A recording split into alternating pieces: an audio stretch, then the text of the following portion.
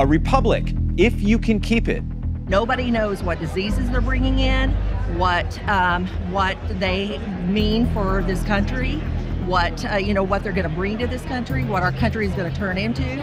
They're replacements. That's really what they are.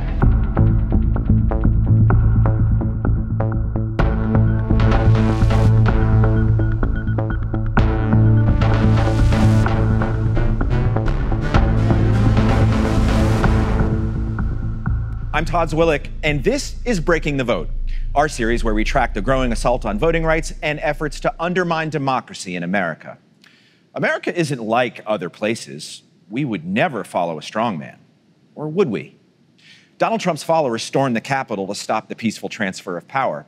And now, January 6th apologists and even some participants are the rising stars of the American right.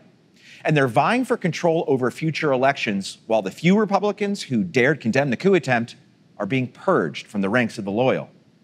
The truth is that one side of our two-party system is rejecting the rules of democracy and embracing absolute power. Here was the former president at a recent tele-rally praising Massachusetts gubernatorial candidate Jeff Deal. And he'll rule your state with an iron fist, and he'll do what has to be done. Ruling with an iron fist is like classic authoritarianism. It's even a cliche. And Trump has praised the iron-fisted rule of dictators like Vladimir Putin and Xi Jinping in the past.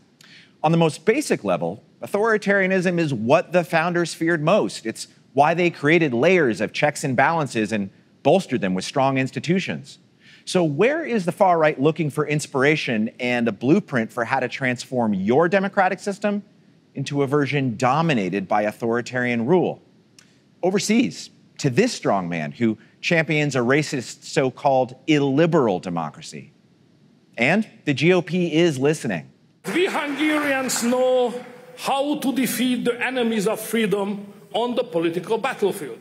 And right now, there is rising authoritarianism that even some Republicans can't deny.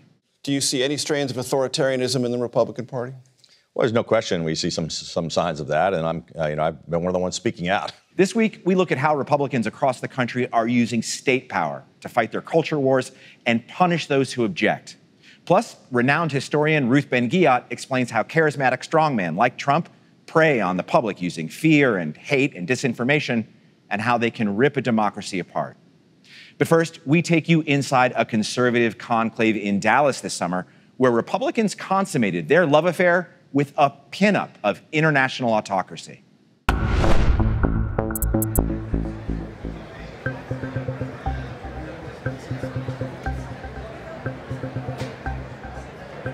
It's fantastic to be here in Texas, the Lone Star State of the great United States of America. Hungary is the Lone Star State of Europe. Progressive liberals didn't want me to be here because they knew what I would tell you. Because I'm here to tell you that we should unite our forces. This war is a culture war. Have you heard much about Viktor Orban before today? I have. Back in when the whole migrant crisis happened in Europe, he was the only leader going, yeah, if you're coming to Hungary, you're going to be Hungarian. None of this, you're going to stay what you were, because you're going to respect our country. It's like, what's the point of coming to another country if you're just going to bring all your stuff? Like the Latinos that are coming in from Central and South America, they're supposed to leave their problems behind. But yet, instead of waving American flags going, oh, we're so grateful, we want to become citizens, they're waving their flags and looking like an invasionary force rather than refugees. You should know that I am an old-fashioned freedom fighter.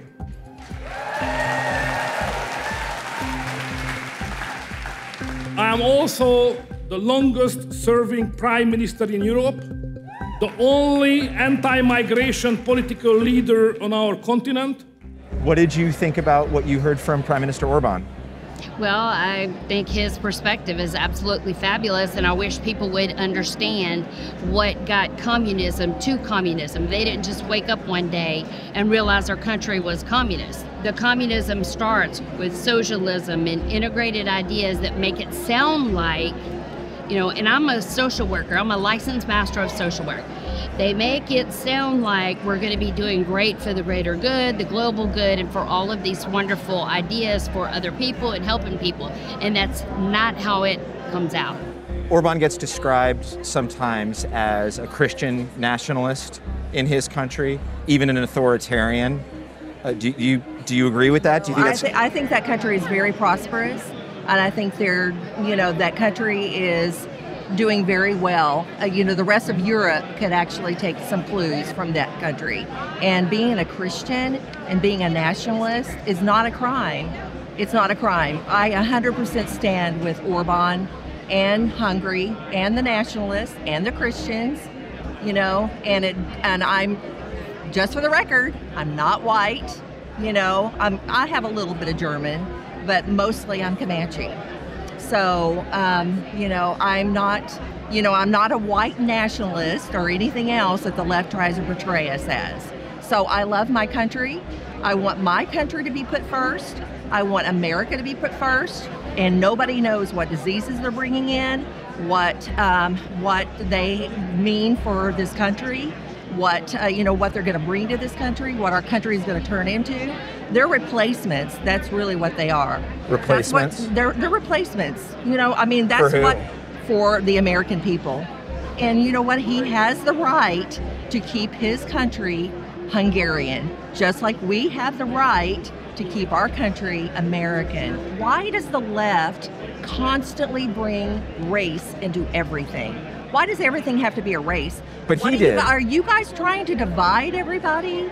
Seriously, that's really what this is. He's not a racist. I'm not a racist. They're all races in this country who are Americans, who were born here. Just like there are all races in his country who are Hungarians.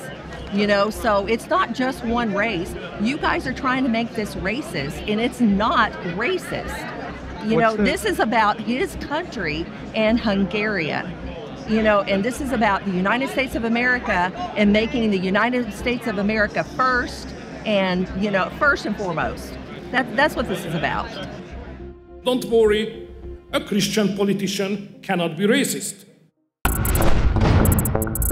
A Christian politician cannot be racist. Okay, glad that's cleared up. That visit from Orban was just a few weeks after his own supporters delivered exactly what he wanted, a second term. Matthew Castle followed Orban's path to re-election, and he joins me now. Matthew, Orban wasn't just imported to the US by chance. It looks like there's some kind of authoritarian right-wing exchange program we've got going on with Hungary here. Yeah, that's right, Todd. When Viktor Orban first came to power in 2010, he wasn't on the radar of many people outside of Hungary. But in 2015, during the global refugee crisis, Viktor Orban became famous or infamous when he led one of the harshest crackdowns on refugees and migrants in Europe. Since then, he's become a hero to many US conservatives for this kind of, conservative utopia that he's created in Hungary. This is our report on some of those US conservatives who are living in Budapest, hoping to learn from Orban and his very unique style of government.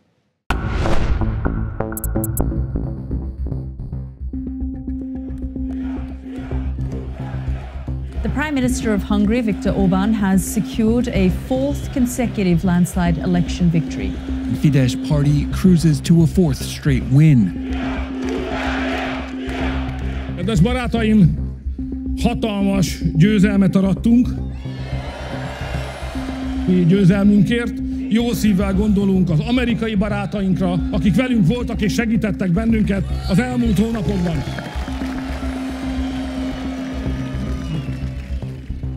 On April 3rd, Hungary's Prime Minister Viktor Orban won his bid for re-election as the leader of this medium-sized Central European nation. At this election watch party in Budapest, it wasn't just Hungarians who were excited about the victory. What does Viktor Orban's re-election tonight mean for conservatives in the U.S.? I think it'll continue to heighten American conservative interest in what Fidesz and the Orban government are doing. I'm thrilled. It's good to see countries like Hungary that don't hate themselves and don't want to destroy the essence of civilization. Do you think there are elements of Orban's style of government in Hungary that could work back in the U.S.? I'd say that the Child Protection Act in Hungary was definitely an inspiration for DeSantis and other Republican governors. I think Hungary's migration policy should be pursued by Republican politicians. I think the United States could learn a lot from that. Republicans are looking for inspiration for the future of their party, and they're finding it in Hungary's prime minister. Since 2010, Orban has ruled the country guided by the belief that Hungary can only be saved from immigration and multiculturalism by restoring its Christian identity. Európa és Magyarország egy civilizációs küzdelem kellős közepén áll. Egyszerre kell tehát. Orban has distinguished himself from other European leaders by railing against the EU, liberal democracy, and racial diversity. Ezért harcoltunk mindig, egymással hajlandóak vagyunk keveredni, de nem akarunk kevert fajúvá válni. Ezért harcoltunk. During the global refugee crisis in 2015, Orban implemented the harshest anti-refugee measures in the European Union. His government prosecuted asylum seekers from the Middle East and built a border wall to prevent them from entering Hungary. His tough stance on immigration catapulted him into the limelight and made him a hero to US conservatives. The Conservative Political Action Conference, or CPAC, even held its first ever European event this year in Budapest, where Americans mingled with their Hungarian allies. To our critics, we say this: we're proud to be in Hungary. Now, right-wing Americans, many on fellowships backed in part by the Hungarian government, are flocking to Budapest, hoping to export the Orban model back to the US. Stephen Scholl is one such fellow. Well, welcome to Budapest. He's here to study how Orban's government is presenting itself as a defender of traditional values by restoring the city's classical architecture. Why is there an appeal to the past? For many people, appealing to the past builds a level of importance. It is reminding people that, you come from a great line of people. What is a more visual depiction of your ideology, of your culture, of your society, than the architecture you see? What is it about Budapest, about Hungary, that is making it so appealing to US conservatives like yourself? Hungary is a place where policies can be put into practice. I think there's a lot of feelings in conservative circles that, Trump's talked a lot and then didn't actually do a lot. So I think there's a perception in Orban that don't just talk about something, but concretely do. Americans who come to Hungary often spend their time here, at the Scruton Cafe, named after a prominent British conservative philosopher. It's a popular hangout for the likes of Harvard scholar Gladden Pappin, who's been in Budapest for a year studying Orban's policies. What do you want to take from this country and bring back to the US? American conservatives have some anxiety about using power when they have it, which ultimately I think is their undoing. Orban has a pretty no-nonsense approach. He's a no-bullshit politician who has both the vision to establish and defend Hungary as a traditional Christian society. He's a controversial figure in Europe. That's Right. undeniable. Yes, he's controversial for certain reasons. Yes, he's controversial because he rejects the liberalism part of liberal democracy. As an anti-liberal, I think that that's good. Does being anti-liberal mean doing things like changing the Constitution in your favor? Yes, obviously. We should pass into the US Constitution anything that is fundamentally required in order to protect the things that have been taken away by other forms of legislation or by the Supreme Court. It sounds like you still don't think same-sex couples should have the kind of rights that men and women, a female and male couple, should have. Traditional families should have pride of place in any society, and the traditional family, defined according to the law of nature itself, as a man and a woman coming together and bearing their natural children. Hungary affirms what the traditional family is. It's defined in the Constitution that a family is the marriage of a man and a woman that come together to bear children. It's a pretty simple choice. Either we reaffirm what the true natural family is, or else it's just chaos on the other side. Promoting what it calls traditional families has been one of Orban's main policies. His government gives straight couples financial incentives to, make more Hungarians. Köszönjük szépen, és akkor kezdődjön is a bemelegítés. Nora Chiarali is a mother who benefits from the family policy. With 5 children of her own, she'll never pay income tax again. She's also running for parliament as a member of Orbán's Fidesz party. Hát ugye a családok támogatása, az egyik legfontosabb, a közbiztonság, az, hogy nincsen itt Magyarországon migráció. We've heard a lot about this family policy. Can you explain what it is exactly? Kormányzás központjában a családok állnak. Ugye van olyan ország, aki a külföldiek betelepítésével próbálja elérni azt, hogy több gyermek szülessen. Gondolok itt a migrációra. Ugye Magyarországon a magyar kormány nem a migrációval akarja elérni ezt. In your opinion, what's the problem with increasing the population through policies like migration?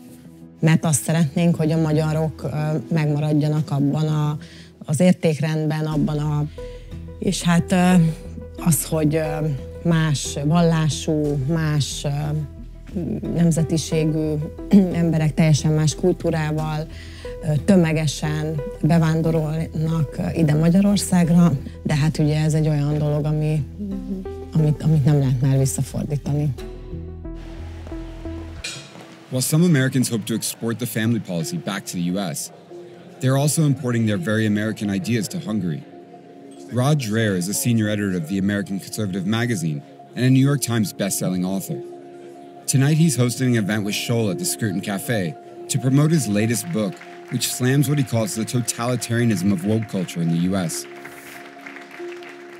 So I want to ask you, Rod, what do you think is the biggest lie that is currently going around our society today? I think the most consequential one is the loss of the gender binary, the idea that gender is fluid and that male can be female, female can be male. This is the tyranny of minorities. What I would like to see is a society that is anti-woke, a society that values freedom of expression, freedom of religion, basically America like I grew up in. If you come over here to Hungary, you'll find that you can get a much more respectful hearing for your ideas here in this conservative country than back in America. So you're coming here to learn from this kind of, can I call it a new conservatism that's been created by the Orban government? The traditional conservative thinking, if tradition goes back to Ronald Reagan, is that the small government is what we want. Well, that is so outdated. Orban is not like that. He is a conservative, but he's not afraid to use the power of the state to achieve certain goals. Can the Orban model work in the U.S.? I think that if we can see what Orban is doing, that we Americans can take it back home and do things like what's happening in Florida now. DeSantis signed a bill that would keep public schools from discussing sexuality and gender up to age 9 in the public schools. This is modeled on a far more broad bill here in Hungary that was passed by the Orban government last year. It turns out that DeSantis signed this bill, came up with this bill from having watched Orban, I'm told. Governor Ron DeSantis has signed into law what critics call the Don't Say Gay bill. The Orban model is gaining steam in the U.S. as policies rooted in what conservatives consider a traditional definition of faith and family spread across the country. Republicans are trying to make 2022 the year of the anti-trans bill. And it's not just the policies that are changing. Institutions are getting overhauled in the conservative image as well. In a sweeping ruling that overturned a half a century of precedents, 5 justices ended the right of American women to choose abortion under the Constitution. It situates the trajectory of the American right to make us in the image of Hungarian illiberal democracy now. The new vanguard of the Republican Party is embracing Orban and his big government style of conservatism. Viktor Orban, who is, of course, the bugaboo of nearly every liberal in the mainstream American media, has implemented a couple of policies that I think are really interesting. Back in Budapest, Papin believes it's just a matter of time before Orban's ideas become mainstream for the American GOP. The family policy is an example of big government, the government intervening. How are you going to convince U.S. conservatives that this is a good thing when for decades they've been, huge proponents of small government?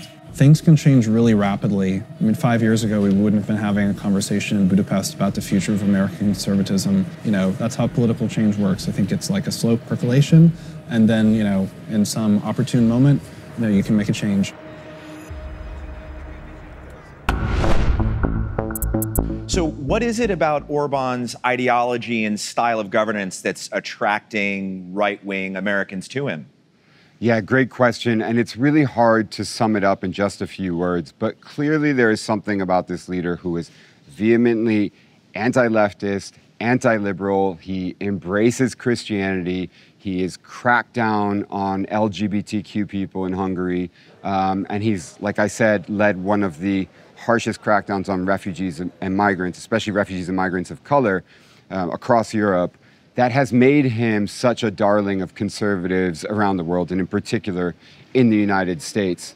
But what's interesting about Orban is he's not doing it in a kind of traditionally conservative way, meaning, you know, for a long time, for decades, Western conservatism has been led by leaders like Ronald Reagan in the US or Margaret Thatcher in the UK, who were very, quote unquote, small government conservatives. They wanted the government out of people's affairs. Orban isn't like that. He's a, quote unquote, big government conservative. He wants to use the full might of the Hungarian government to implement his policy. But he's also done things like taking control of state media, gerrymandered electoral districts, stacked the courts, even changed the constitution in his favor. And all of that has earned Orban the authoritarian label that's used by many people in Europe today. So Matthew, you've crisscrossed across the whole world in your reporting over the years. Orban, Trump. Are these men and their authoritarian leanings exceptions to the democracies that you've covered, or symptoms of a bigger problem that you see coming? Yeah, definitely. Well, I would agree that this is a trend. And I think a large part of the reason is the failure of the left, certainly in Europe. You know, for many years, the left and liberal forces have been in power, and they've done a lot to maintain the status quo while inequality, climate change, racism continues to get worse. While the right, and you don't have to agree with it, especially the far right, has shown that it has a very clear identity.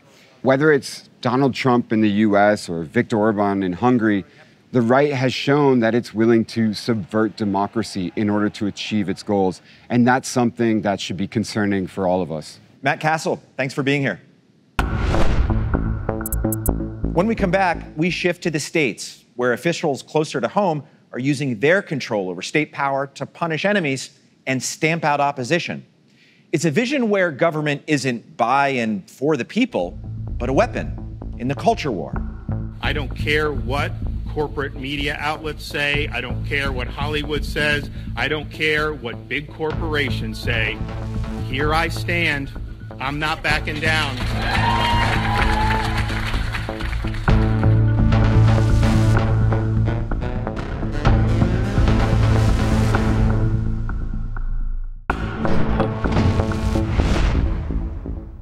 This is Breaking the Vote. I'm Todd Zwillich. States are supposed to be the places where government is closer to the people. They're the places where governors can experiment with new ideas, new policies, before they're ready for the national stage. Remember when a conservative Republican governor named Mitt Romney did Obamacare in Massachusetts way before it was called Obamacare? You get the picture. But we're in a GOP era now where cultural grievance is way more important than policy. And some states are becoming laboratories of another kind. State officials are finding new ways of using state power, not to set policy, but to fight the culture war and increase their profile for the moment when Donald Trump leaves a vacuum at the top. Former President Donald Trump and his Republican sidekicks are howling that President Biden is using an unfair weapon against them: the government. We are a nation that has weaponized its law enforcement against the opposing political party like never before. Now, this is clearly aimed at discrediting the FBI raid on Mar-a-Lago and all of his other legal problems. But all of this whining is kind of ironic, since many Republicans actually are using their government official powers to go after political foes. Trump spent his entire presidency doing exactly that. When he wanted dirt on Hunter Biden, Trump tried to strong-arm Ukraine to find it for him by withholding military aid. That got him impeached, you know, the first time. Then Trump used troops to chase Black Lives Matter protesters away from the White House so he could get himself a little photo op. And after he lost the 2020 election, he allegedly tried to get the Justice Department and other GOP officials to bend the law in a desperate attempt to stay in office. Now, his ham-handed efforts sometimes fell flat. But other Republicans have stolen his shtick, and they're doing it even better. Take Trump's most likely rival for the 2024 GOP nomination. We're certainly not going to bend a knee to woke executives in California. When Disney spoke out against Florida's Don't Say Gay law, Governor Ron DeSantis wanted a way to retaliate. So he stripped the state's largest employer of its special tax status. And when some companies embraced Black Lives Matter, Florida Republicans fought back by banning diversity, equity, and inclusion training if they made employees feel guilt or anguish based on their race. And it's not just Florida. Arkansas and West Virginia have stopped doing business with companies who want to address climate change. And when Coca-Cola and Delta came out against Georgia's restrictive new voting law, Republicans responded by threatening their tax breaks. And if a company won't do business with the oil, gas, or gun industries, Texas won't do business with them, and won't let them invest in the state's bond markets either. Congressional Republicans are also trying to use their power against corporations going, as Republicans would say, woke. In May, Florida Senator Marco Rubio introduced a bill to strip tax deductions from the companies that cover employee expenses for out-of-state abortions or gender-affirming care for employees' trans kids. And Missouri Senator Josh Hawley is going after big tech for being too liberal by trying to bust them up. These companies are monopolies, Sean. They have too much power. The liberals want to have this liberal, big government, big business alliance. We need to break it up. Besides big tech, big banks, and big Mickey Mouse, Republicans are targeting normal people too. There was that horrible story about that 10-year-old rape victim being denied an abortion in Ohio and having to travel to Indiana. Well, Republicans first tried to deny the story was true at all. And then when they were proven wrong, Indiana's Republican Attorney General threatened to use the full power of his office to investigate the doctor who treated that girl. We have this abortion activist acting as a doctor with a history of failing to report. So we're gathering the information, we're gathering the evidence as we speak, and we're going to fight this to the end. The doctor has filed for damages, the first step towards a possible defamation lawsuit. And DeSantis' latest target is former felons who voted last election.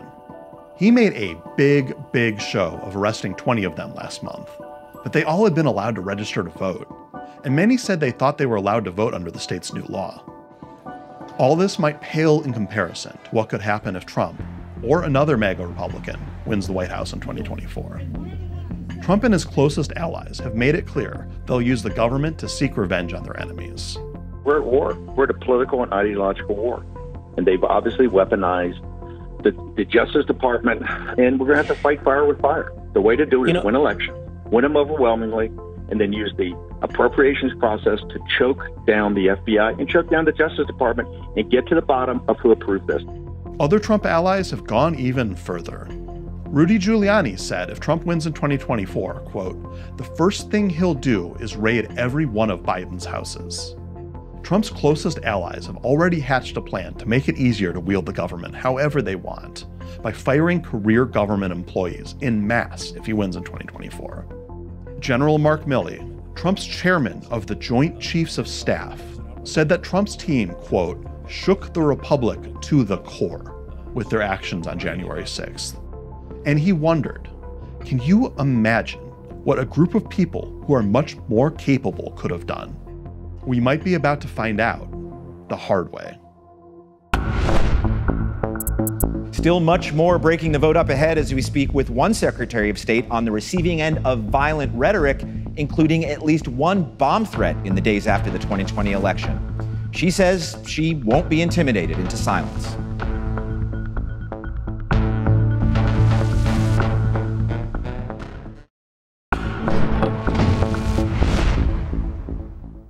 It's not easy to make me frightened, but it made me chilled. Ultimately, authoritarians want to control everyone.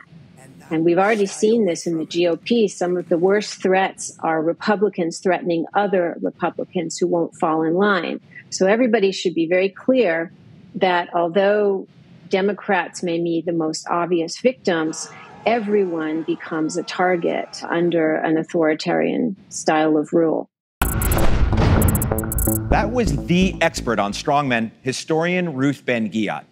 She'll be joining me later in the program as she sounds the alarm on the authoritarianism working its way into American politics and why those inside the GOP should be just as concerned as everyone else. But up next, I speak with one Secretary of State who was on the receiving end of death threats in the weeks and months after the 2020 election and January 6th, and also while trying to steer her state away from partisan power grabs and voting audits. You're just part of the deep state and you're following their lip service.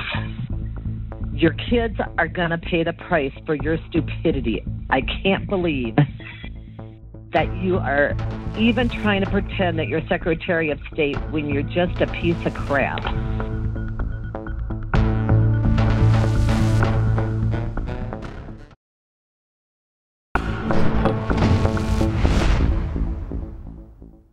Now to Arizona, a key swing state and a battleground in the fight for voting rights and democracy. Joe Biden won in Arizona by just under 11,000 votes in 2020, and then it became a cauldron of conspiracy theories and stolen election disinformation. Despite its increasingly diverse electorate, Arizona Republicans turned around and passed restrictive new voting laws and ran a partisan election review that created an environment where election workers feared for their lives. The Republican nominee for governor, Kari Lake, regularly spouts lies like this. We had a rigged, stolen election. The facts are there. The forensic audit proves it. We have a lot of people who were part of the corruption. They watched a corrupt election happen, and then they certified a corrupt election. Arizona Secretary of State Katie Hobbs is Lake's Democratic opponent in the very tight race for governor. I spoke to Secretary Hobbs about what's on the line in this race. Secretary Hobbs, there are election deniers running at almost every important level in your state. Governor, Senator, Attorney General, Secretary of State. From your Secretary of State position for now, maybe not governor candidate, what's at stake here? Well, I think the future of our democracy is at stake. We have seen coordinated attacks on our elections since before the 2020 election, and they've continued to play out in the form of continued false allegations of fraud, sham audits like we saw play out in Maricopa County, threats against election officials, and then running these election deniers in every position in order to get their hands on the power to change the rules and potentially overturn the will of the voters if they don't like the outcome of future elections. I mean, up until 2020, Arizona had a reputation as one of the good voting places in America. Maricopa County had easy mail-in voting, easy registration. It was sort of a model place. What happened? We are still a good place to vote. Our mail-in system was looked at as a model when folks were trying to ramp up mail-in voting efforts during the pandemic, and we'd had it in place for decades. It is secure, and none of that has changed. What's changed is you have someone who is a sore loser and cannot accept that, and he's misleading a whole bunch of followers into continuing these false allegations. Is that how you think Arizona became sort of ground zero for election denialism? I mean, when people talk about this phenomenon, believe me, we talk about it all the time. It seems like we're looking at Arizona constantly. Yeah, well, we certainly ended up as ground zero. And I'll tell you, before the election, myself and colleagues across the country were looking at all the potential things that could happen and play out. We knew there would be all kinds of legal challenges. We knew that for the most part, they would be baseless. And that is exactly what we saw. 9 court challenges were thrown out in Arizona. And Trump and his allies were trying to get this sort of sham audit off the ground wherever they could. So I've talked to so many election officials in Arizona who got death threats, other threats after 2020. I think you're not alone. You've received threats like this one. We're taking all of you mother communists out. Just know that your frauds, your crimes, they're all being uncovered right now. You ran the most corrupt criminal election ever in the history of Arizona. Secretary Hobbs, what's the impact of threats like that? We've covered the impact on individuals.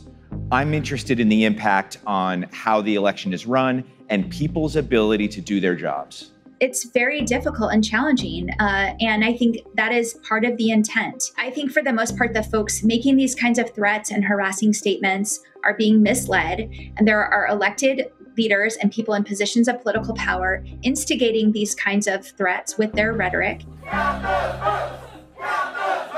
And they don't care. They're intending to sow chaos, and they're intending to upend the systems so that they can have basis to challenge the results. I want to ask about your opponent, Carrie Lake, former television news anchor running on the Republican side. I got to tell you, from way across the country, and I'm not in Arizona, I see a lot of coverage of your race for governor.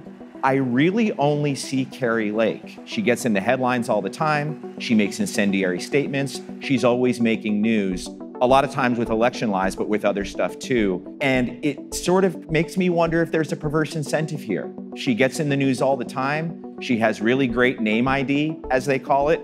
Over here in New York, where I am, I gotta say, Carrie Lake is getting a lot of ink. Well, it's a good thing that the folks in New York that are seeing that ink aren't voters in Arizona, but I can tell you that in Arizona, I enjoy very similar name ID to Carrie Lake, thanks to the election lies of the 2020 election and beyond that Carrie Lake has helped to promote. And folks in Arizona absolutely understand what's at stake in this election. And they have seen me stand up and continue to fight these election lies, fight to protect their freedom to vote and the votes that they cast. And they know that Carrie Lake is running on this lie because she has nothing else to offer. How has life changed personally for you, I guess as Secretary of State, since the threats started? I don't want you to talk about specifics. I know you probably won't. But do you go anywhere alone anymore? How has life changed? I don't usually go anywhere alone anymore. And I think all the time about the people that I'm with in a public event, whether that's my staff or the people that are there, because my security is there to protect me, but there's often a lot of other people that might be at risk. And it's something that weighs on me all the time. Secretary of State of Arizona, candidate for governor, Katie Hobbs, thanks so much. Thank you so much. We reached out to Katie Hobbs' opponent, Carrie Lake, to invite her on this program. She declined. Up next, pretending America is too exceptional for authoritarianism won't make it go away. The growing fears of the strongman mentality working its way into American society and how that's scaring the hell out of the expert on the subject. It's not easy to make me frightened, but it made me chilled.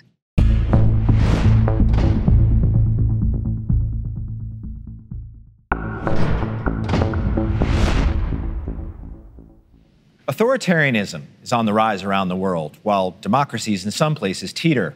Here at home, it's on the rise too. A governor tries to use state power against a corporation that disagrees with him on LGBTQ issues in education.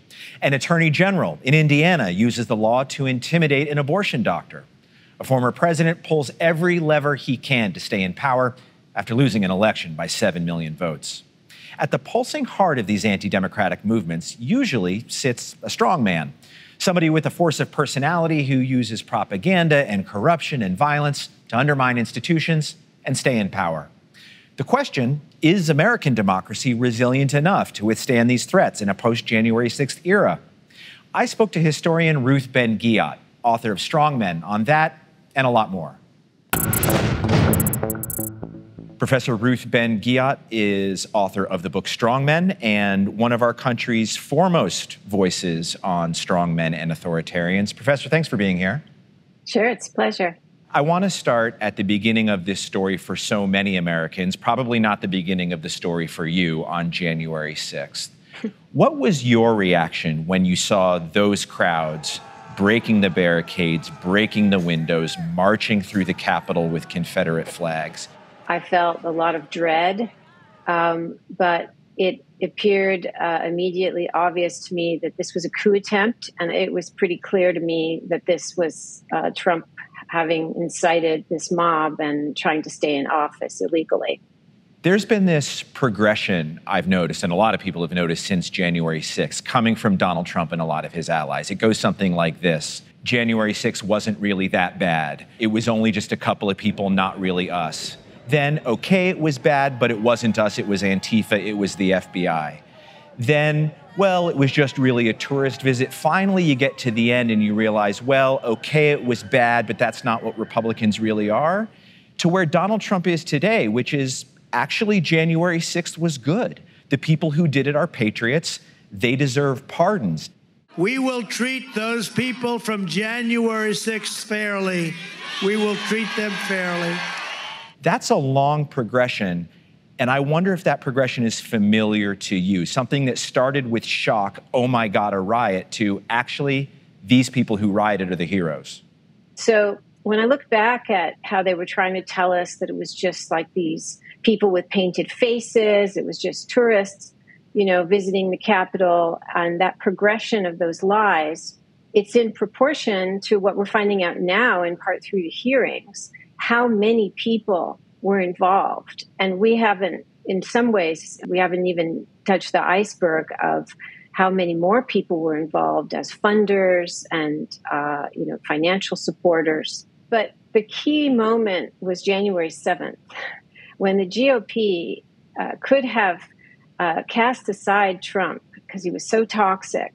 And they knew very well what had happened, even though the American public perhaps didn't have all the news yet, the inside news. And they decided to double down. And so January 6th was a profoundly radicalizing event for the GOP. And once they made that decision, they were all in. And then over time, Donald Trump has been able to own it more fully and feel safe in being emboldened by the violence. And so that's the trajectory we've been on, which is highly dangerous for our democracy. Donald Trump gave what was billed as a policy speech in Washington, D.C. He called for police to be mean and nasty when they do their jobs. From a historical perspective, how important is that as Donald Trump plots his possible return, that he's signaling the use of force, signaling violence, and signaling for police to get mean and nasty as he's done in the past?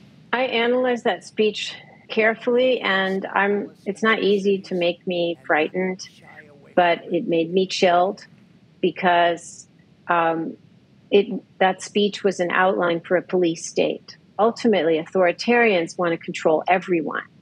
And we've already seen this in the GOP. Some of the worst threats are Republicans threatening other Republicans who won't fall in line. So everybody should be very clear that although Democrats may be the most obvious victims, everyone becomes a target under an authoritarian style of rule. Has it surprised you how many Americans seem fine with this?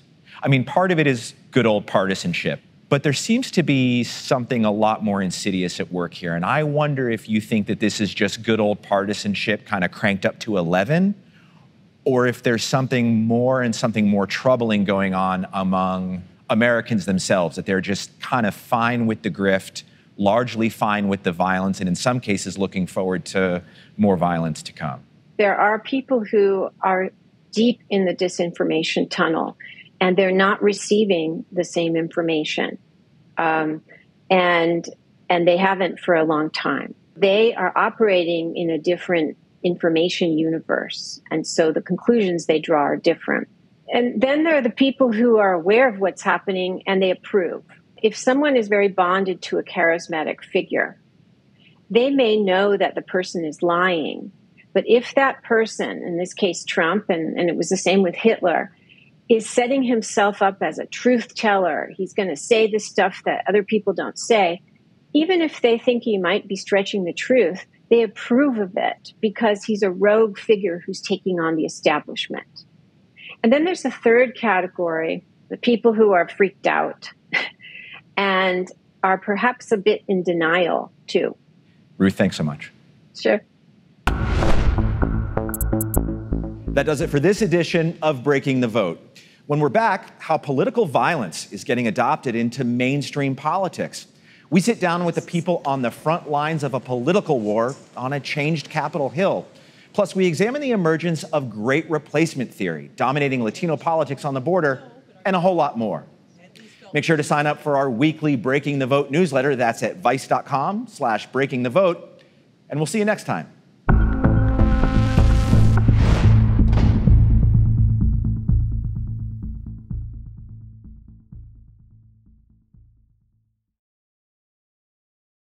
I'm Michael Learmonth, editor-in-chief of Vice News. Too often, traditional news outlets shy away from the real stories and experiences of those living through global conflicts. Not Vice News. Our reporters are on the ground, fearlessly covering the human stories that shape our world. You and millions of others can continue to read, watch, and listen to Vice News for free. But we hope you'll consider making a one-time or ongoing contribution of any size at vice.com/contribute. Every contribution, no matter how big or small, helps support the journalism Vice News brings to you every day. Thank you.